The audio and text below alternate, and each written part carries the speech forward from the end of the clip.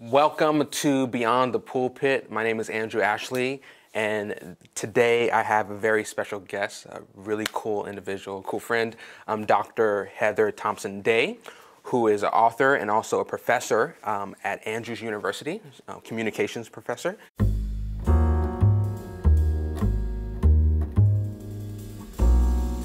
What counsel have you given to a lot of your students regarding abstaining from sex, even in a dating relationship, and setting up those boundaries to make sure you're not falling into temptation?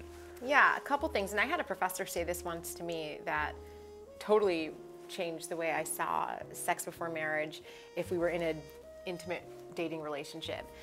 He said, God is timeless, right? And God says, do not commit adultery. And if it is not your wife, whose wife is she? And he said for him, it was always very important that as a man of God, he would be able to take his ex-girlfriend to whoever her husband is later, right? And say, I kept her for you. Like, by God as my witness, I made sure that I knew she wasn't my wife, so I knew she was somebody's. And so I didn't cross that line, which I always thought is really beautiful. You have to understand that you're not just protecting yourself and your own heart, you're protecting the heart of your partners later. And I think a lot of that falls on men, because I'm not saying in all situations, but I think a lot of times as a female who's dated, you always are dealing with men trying to go too far. And it's difficult. And this is when I knew I was going to marry my husband. Yeah. This is what I knew, is he said to me, I don't want to have sex with you, and not because I don't want to, but because I genuinely believe that God has a plan for you. And I don't want sin to enter your life through me that would ever hinder him from doing whatever he's trying to do with you right now. Yeah. And that was like, whoa, it was like this moment where I was like, this man respects me as a child of God, not just as his girlfriend. As a child of God, he sees me that way. Yeah. And it was powerful. And so I think we're actually going to talk about this at my Vespers on Friday. How far is too far? I think. Could you touch on that? Because, like, what are the boundaries, first base, second base? Like, what should people be keeping in mind for that? Thing, like, I think I've become really liberal in my Christianity, and in this particular conversation, I've become very conservative. Just because I've seen the aftermath of what happens when people make poor choices. I have conversations with friends. I know what struggles that brings into a marriage, this unnecessary stress that didn't have to be there had you both just waited. I think, again, anything that you cannot do, knowing that you are still in favor with God, you probably should not do. Yeah. So you answer that. Let every man be held accountable to God for himself, and woman for what we do that we cannot, that we know we are still in the favor of God. I highly recommend not dating in high school. And the reason for this is simply because of proximity. Proximity says I make my decisions as to who I find attractive and who is good for me based on what's available to me at that moment. And in high school, especially if we're going to like a private academy or something, like there's just not that many students. So you're saying, I love this person, I want to date them, we're going to get married. But really, they're just your best option out of the 50 kids in your class, and then maybe only half of them are the gender that you're attracted to, right? So there's 25 dudes there, and you're going to say this is the one, but really you're only doing that out of that 25.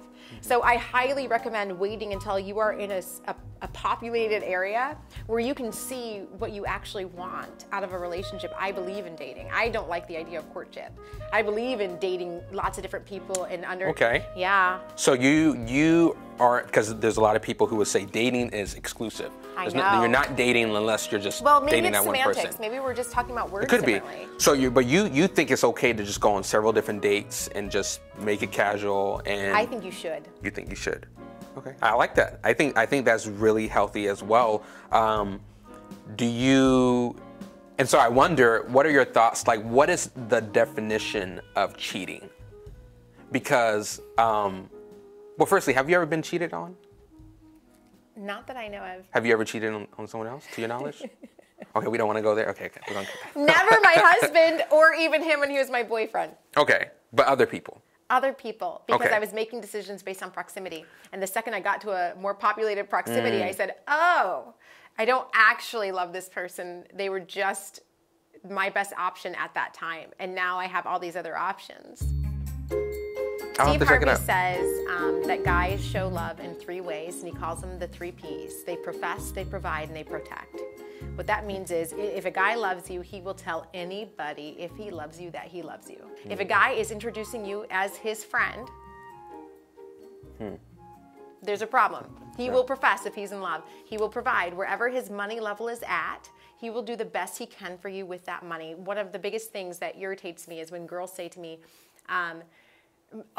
he wants to marry me, he can't afford a ring. Because my husband worked like 60 hours a week, making $10 an hour to buy me a ring from Sears that I still wear and I treasure with all my heart because he sweat over it and it was from him, right? He did the best he could for me with his little $10 an hour that he could. And for me, that was a ring from Sears and I still rock it, right? Yeah. He will provide. The last one, he will protect. Can't nobody say something crazy about you when he is around. Yeah. He will lose his cool, and you can't come home and say, somebody was talking about me at work, or this guy was touching me. He will lose it because his instinct is, I have to protect her at all costs. So you look for those 3 things in a combination: profess, provide, and protect. Now, just to clarify, you're not saying to the young men out there or the young ladies that if your man hasn't bought you a ring or proposed to you, he's not in love with you, right? You're not saying that. Okay, just want to clarify. Is he providing? You're good guys. You're good guys. Is he providing for you? Is he trying to pick up your meals? Is he trying to buy you a tea? I've seen you show up at work with a coffee for our friend, right? Yeah. So I'm providing. You're doing what you can. I don't have a ring yet, but where you can, and that's what men who are in love do.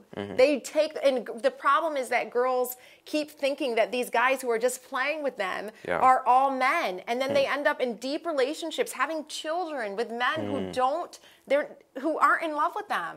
And then they're putting that stamp and saying all guys are bad. Guys, men are incredibly loving creatures. If your man is not incredibly loving, it's because you're not the one for him. Wow. And I promise, if you just trust that God has somebody for you and you are comfortable to leave that situation, you will find somebody who will give you everything. Those 3 Ps, he'll give them to you.